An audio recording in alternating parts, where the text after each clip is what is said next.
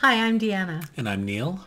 and today we're going to be doing a what if creative exercise. That's right, and we'll be doing this exercise using our character Fuzz from Marshmallow Martians. And Fuzz is a shy cat, a little bit grumpy, but Fuzz is an alien cat, and Fuzz is afraid of Earth kids. But Fuzz likes to nap, and she's a little bit fancy. Yeah. So what should we do with Fuzz, Deanna? Well, I was thinking about unicorns today. So I wonder, what if Fuzz was a unicorn? That sounds fun. Let's try it. Can you add unicorn features to a character? Definitely. So we've got the base of the character right here. So to make her into a unicorn, we won't be turning her fully into a horse with a horn, but we'll be adding a couple things that I think of immediately when I think of a unicorn. So the first one is the horn. So we'll add the horn right in the middle of her forehead, and it's kind of a cone shape, it's almost like an ice cream cone. Let's do that. Oh yeah, like an upside down ice cream cone. Yeah, and then we'll draw some lines on it just to really make it look like a horn. And then another thing that I think of when I think of unicorns is they have the big billowing tail, so we'll do that.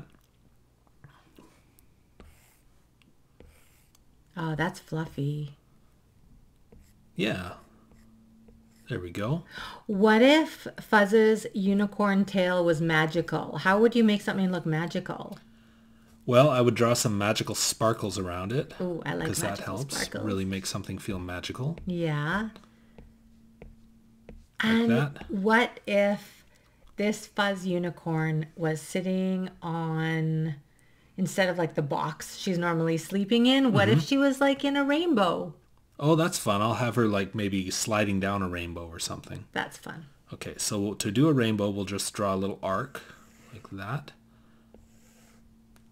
And then we'll just draw some lines. And then once we get to the coloring part, we'll color it like probably rainbow colors or something.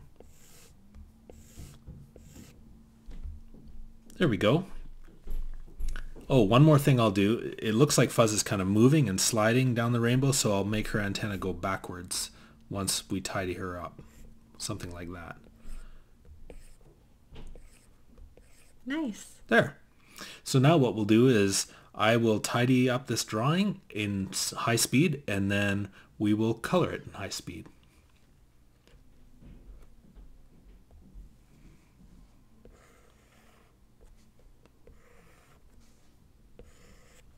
There we go. There's a tidied up Fuzz.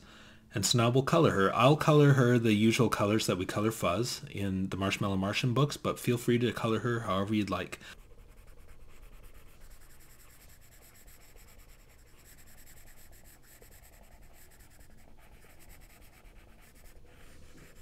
And there we go. There's a magical unicorn Fuzz. See you next time. See you next time.